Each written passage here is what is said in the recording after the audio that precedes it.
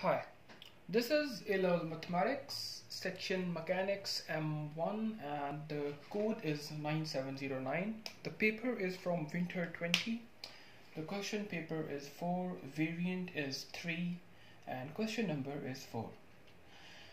The question is from momentum, and the question says two small masses A and B of equal radii of masses 4 kg and m kg respectively. Initially, sphere B is at rest and A is moving towards B with speed 6 meters per second.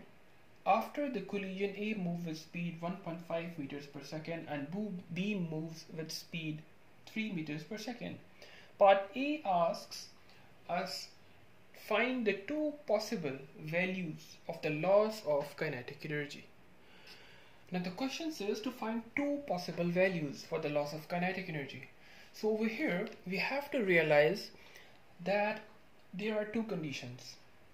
Condition 1 is that after the collision of A and B, A moves in the same direction as B, and after the collision of A with B, A and B move in opposite direction. So we have to find two values of the kinetic energy. Now our first step will be to find the value of m. After finding the value of m, we will find the initial and the final kinetic energy, and then we will find the loss of kinetic energy for case 1, and then we will find the loss of kinetic energy for case 2. So first let's find the value of m for case 1. So as we know that the momentum is always conserved, so the momentum before the collision must be equal to the momentum after the collision. So before the collision, the momentum is 6 into 4.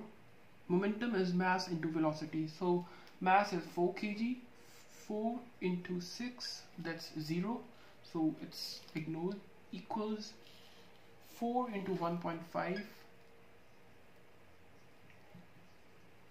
plus m into 3.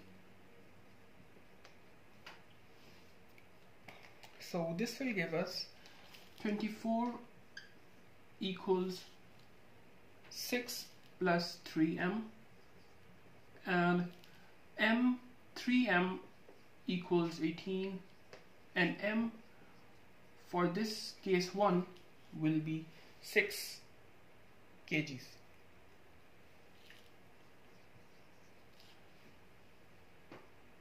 So we have found the value of m for case 1. Now we will find the value of m for case 2.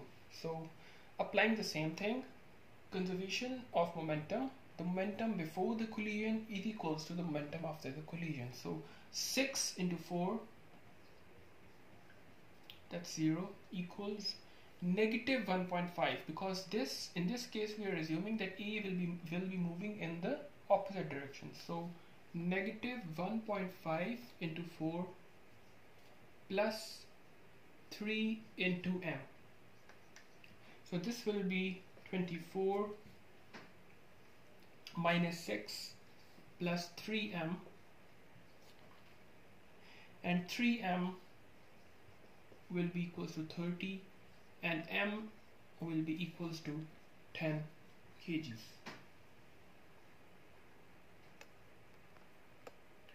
So now let's find the kinetic energy. Before the collision, the kinetic energy, we can say kinetic energy initial for case 1 will be half mv square. So half m is 4, v square is 6. So this will make up 72, and we can find the kinetic energy, the final kinetic energy after the collision. So kinetic energy is half mv square, half into 4 into 1.5 square plus half into 6, half mv square, half into 6 into 3 square. So this will make up 4.5 plus 27. This will make up 31.5 joules. And so we can find the loss of kinetic energy. The loss of kinetic energy as 72 minus 31.5, which will be equals to 40.5.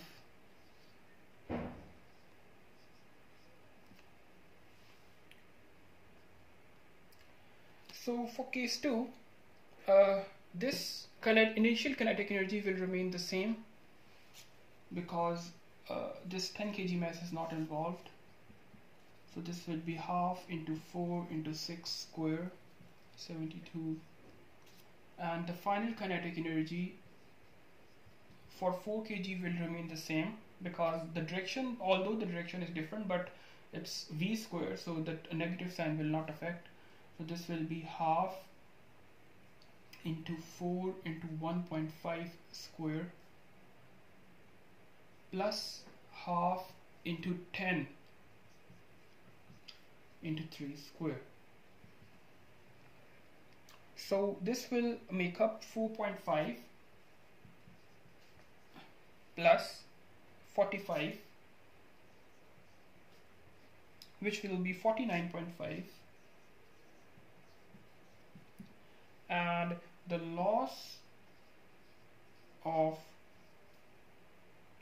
kinetic energy will be 72 minus 49.5, which will be equals to 22.5.